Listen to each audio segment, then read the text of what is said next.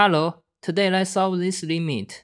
This problem was posted by Michael Penn, and I will show you a shortcut to solve it. This method is suggested by the audience, Rahul Reddy. Thank you so much for sharing this method. And let's get started. First, we define t equals 1 over n. When n goes to infinity, t goes to 0. Plug in the substitution.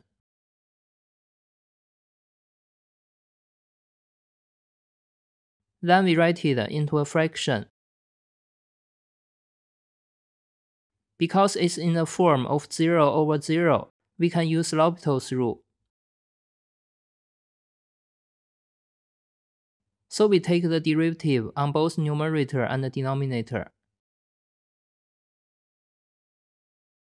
After taking the derivative, the denominator goes here.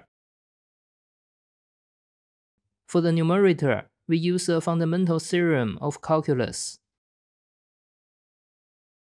So we got here.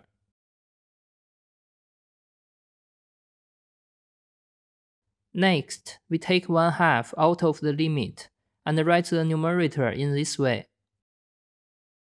T cancel out. For this limit, we have derived in the last video, it equals 1. You can click this video to watch the details. So we got the final answer.